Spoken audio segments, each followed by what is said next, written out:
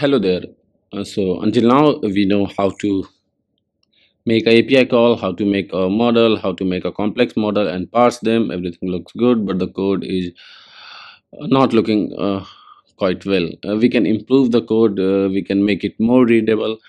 Let's see how we can do that. So we can do that using the help of factory constructor. So we are going to use or create a factory constructor which will help us in the parsing uh, the data. So I will write user.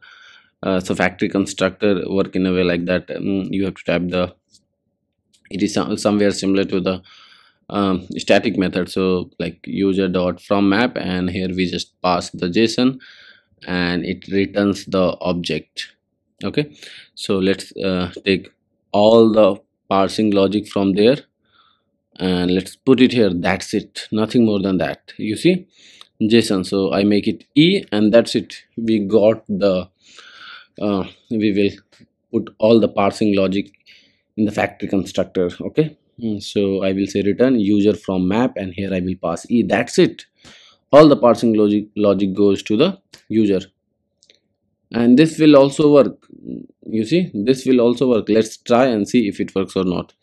So if I come here and I run the app, you see everything is good, and you see like location, still the location parsing logic should go inside the location factory constructor. User picture should go in the user picture constructor. So we should keep all these parsing logic in their file itself. Okay, so let's create another factory constructor for the user picture dot from map, and I will just pass a map here which will like string and dynamic, and here I will pass the JSON and it will return the object of this class. So I just have to write JSON, that's it. So now I just have to call this here user picture from JSON and I will pass the user picture only. So here I am passing user picture and here we got the user picture, and from that we take the large, medium and small, everything.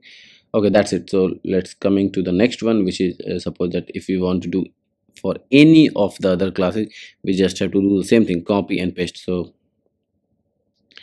let's move further. Let's user location.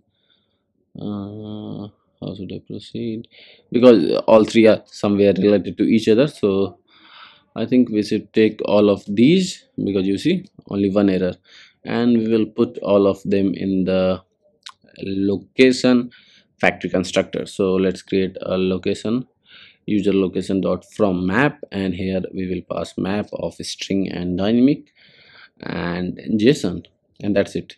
And here we will do the same thing. We will just return, not return here, let's take the return from there, and let's, we are getting error, let's make it a user location will come from the previous.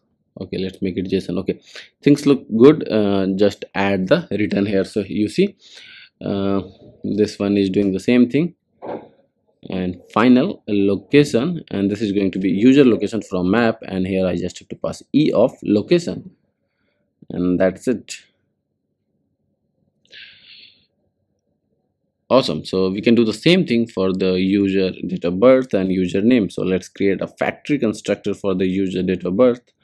So user dob from map, and here we just have to pass the map of type string and dynamic, and let's call it JSON, and let's return it. That's it. So here we will say JSON of age, and here we will say JSON of date. Okay, that's it. So let's take this and come here and say it and take the user or E of dob, and that's it. Remove it.